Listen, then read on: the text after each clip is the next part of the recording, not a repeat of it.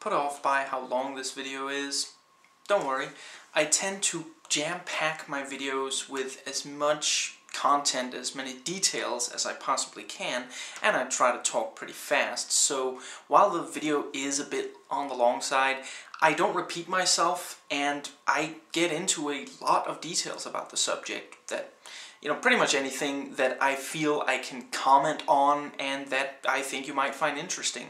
But hey, if the video is just too long for you to watch, chances are I recorded a shorter version, and the link will be in the description box. It's not an inferior video, it's merely a Cliff's Notes version of this very video. RoboGirl series review.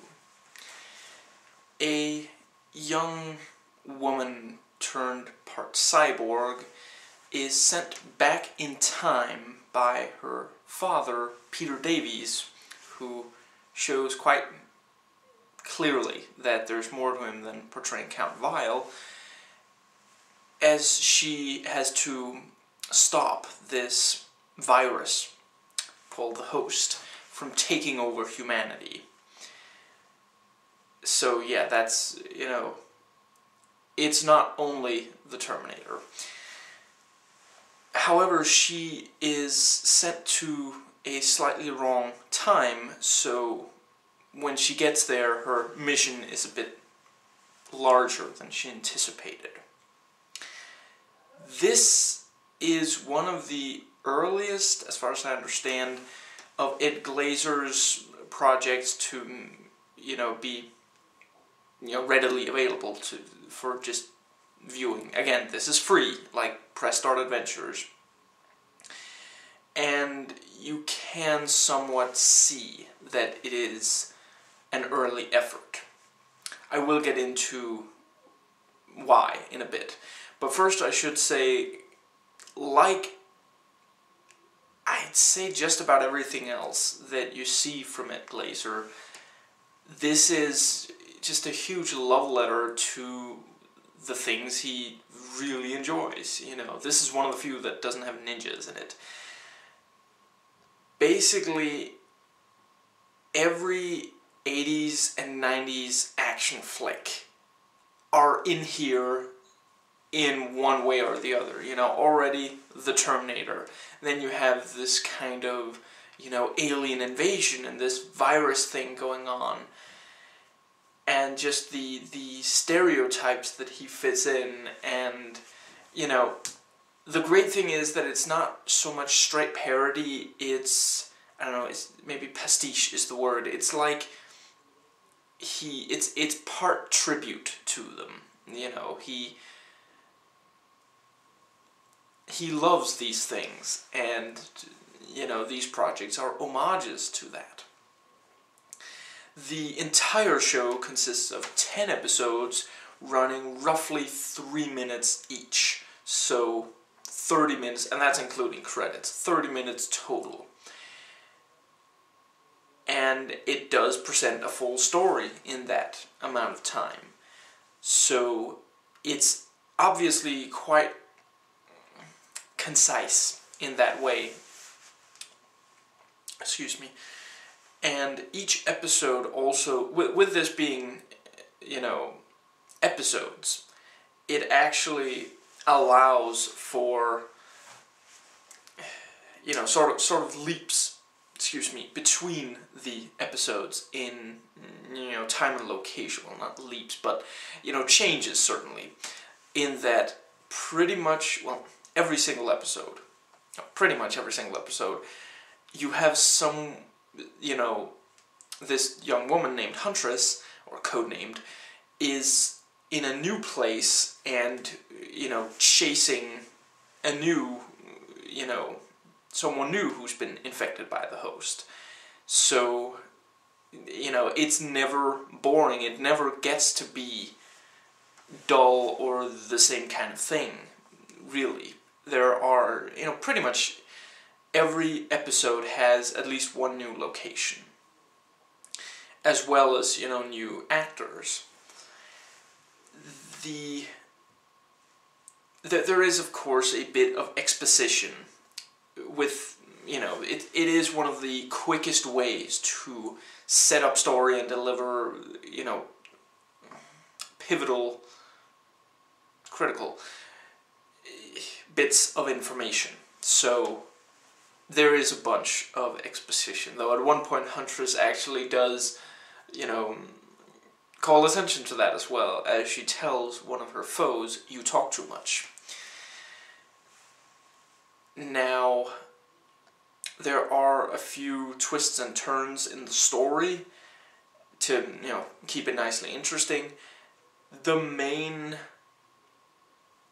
What the series mainly is, I would say, although there is as well, there is some tension, and at times, you know, Huntress, her mission might very much be in danger, although in the end she is...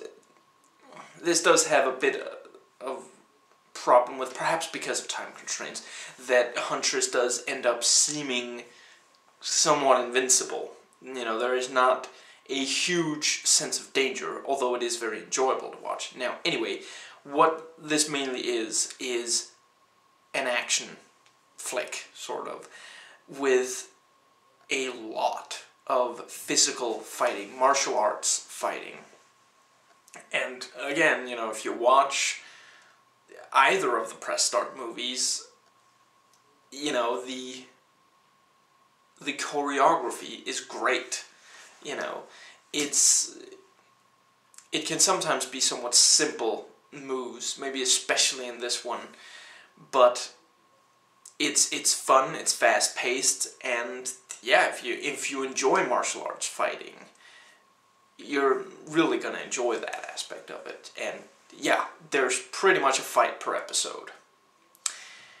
Now, the production value is pretty good, but again, you can tell that this is an early Glazer effort, and he definitely has learned from his mistakes.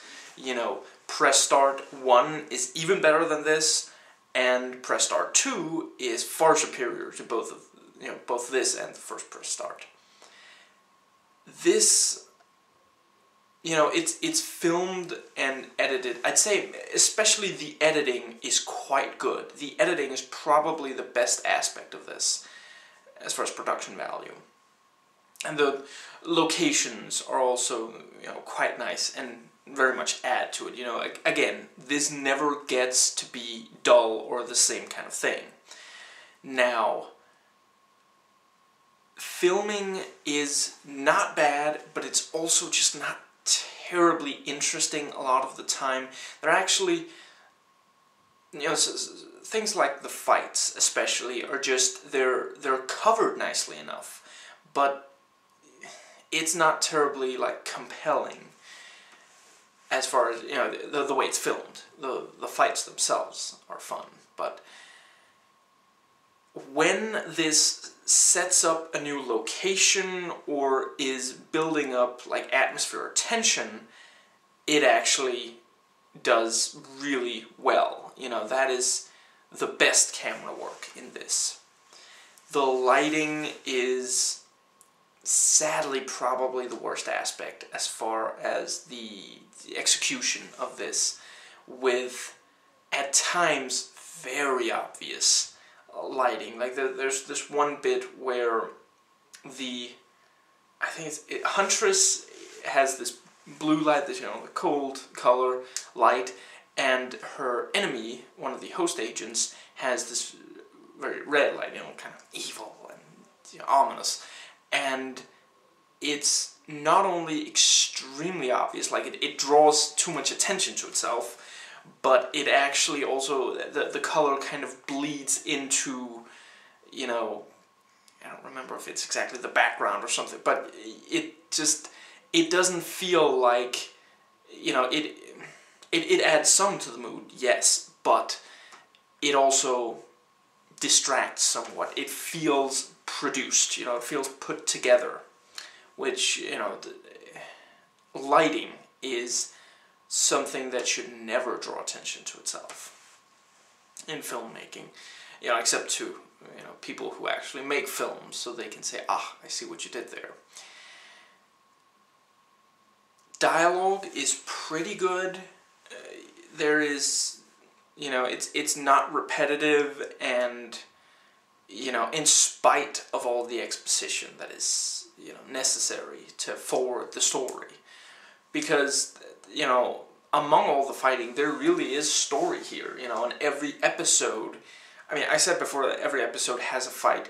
There's more to it than the fight. You know, every episode also forwards the story in some way, and the resolution at the end is pretty good, if the final, very final bit is maybe slightly anticlimactic, but I think I understand why they did what they did. Part of it is budget constraints. The effects are actually also pretty good. There's not a huge amount of visual effects, but they're quite good. Now, the dialogue, the acting is pretty good. It's nothing Oscar-worthy, but it's perfectly passable. And, you know, the characters and such are enjoyable enough, and you do get a sort of sense of, you know, it really is not just the same thing over and over, you know, and like I said, you know, there's a fight each episode, but it is sometimes with very different people. There's one where she fights this pro boxer, and there's, you know, at one point she goes up against, I think, just like a businessman who, you know, not much of a fight there, but still, you know, tension. And there's an episode literally called Sorority Girls, which features an assault rifle wielding, bikini-clad sorority girl fighting Huntress. That spells fun right there, you know. And it's actually also slightly on the, you know, I don't know, TNA might not quite be the term, but yeah, it does have some, you know, Huntress herself is, you know, has bare legs, and yeah, she doesn't wear that much, and there are a couple of instances of that. I think that pretty well covers it, but yeah, definitely fun to check out, and, you know, well worth the half hour. You might want to space out the episodes. I'm not sure how much, I don't know, I can imagine that, you know, watching the full half hour in a row might be a little much, but it is episodical, so, you know, yeah. But definitely one to check out if you're at all into martial arts and this kind of sci-fi action flick of the 80s and 90s homage. And if, you know, if you enjoy Ed Glazer's stuff, that came out slightly more sexual than I intended it to be, but only slightly. But yes, this, you know, definitely check it out, you know, as there's, you know, again, it's free.